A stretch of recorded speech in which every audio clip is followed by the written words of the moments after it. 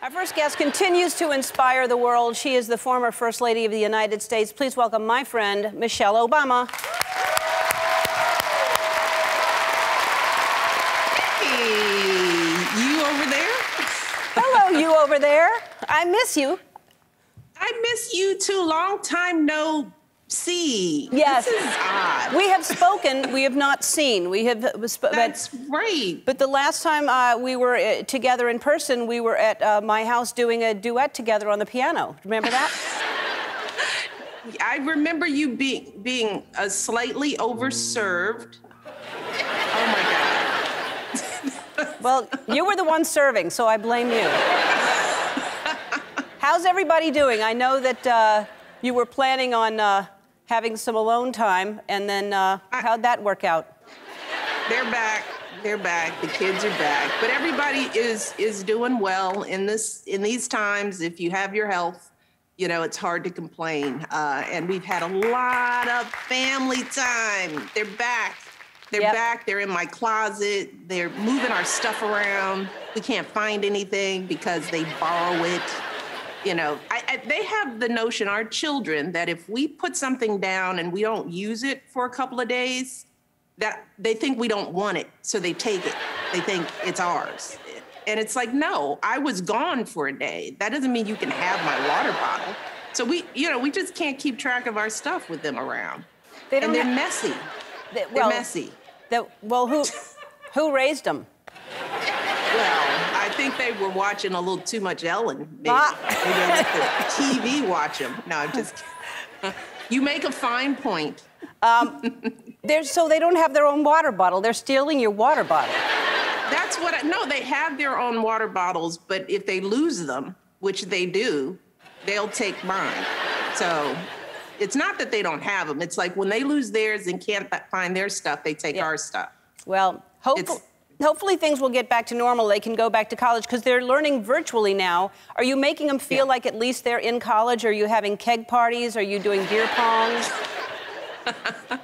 That's an idea that we haven't done. I'm sure they'd appreciate it, but no, we've kept the kegs out of the backyard. I didn't even know what a keg was until I was in college. I never knew that kegs were things. It's like, who can drink all that beer? I mean, I have like a couple of, it's you.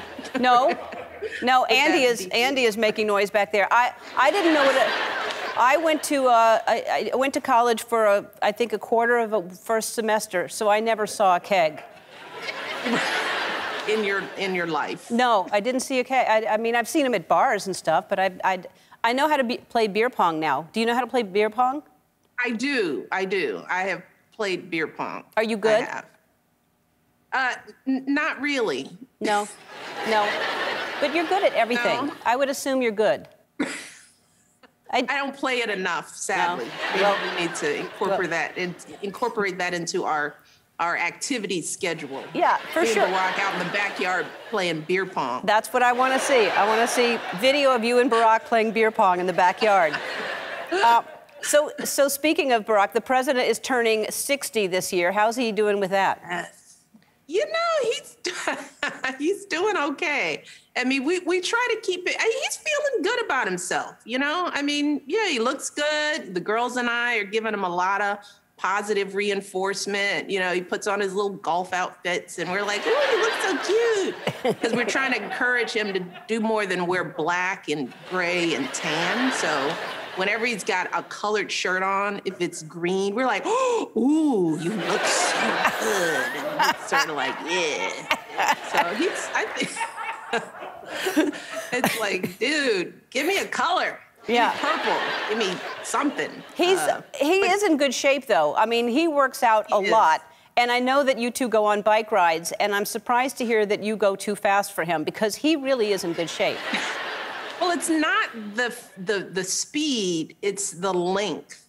You know, he does one of those things where it's like, let's go on a bike ride. And I was like, where do you want to go? And he's like, it's your choice. But this was one bike ride he was complaining about. So he literally said it was my choice. I said, are you sure? Are you just going to, I'll just follow you.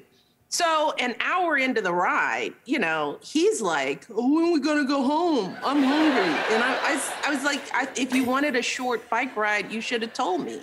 And he's like, but I'm hungry. It's time for, oh, I didn't bring enough water. So, you know, wow. I don't know what to tell you. He's perfectly fine. He was in perfectly good shape. It was just longer than he thought. And now he's telling the world that somehow I'm competitive at bike riding. Well, you probably are, but I've never heard him talk like that. That's not a good impression of. You know, that's how I hear him in my head. Okay. That's how he sounds. I see. So you recently did an interview with Twitch's wife, Allison, and their daughter, Yes. Wesley. Twitch, that must have been a fun day for you. Man, the Mrs. Michelle Obama glow is still radiating from my house. Like y'all, you left just such a great impression. That was an awesome day. Thank you for that. I mean, Oh my God, they were amazing. You're just two really amazing women. It was so much fun. Thank you. You must be proud, I'm Twitch. so proud, absolutely. And also, Allison forgot to ask, but we are just kind of formally inviting you over for dinner. Just throwing it out there. Just saying. Okay. Take it or leave it. Take it or leave it. All right. Yeah.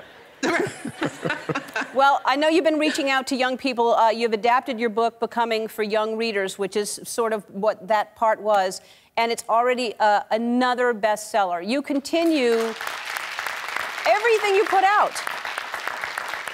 Well, it's the same book. I know. So I can't take too much credit. But people would like, I already have the book, I don't need to buy it again. But it is adapted for a younger audience, Yes. so it's now another bestseller. I think you're putting these books out just to put it in your husband's face that you're selling a lot more copies than him.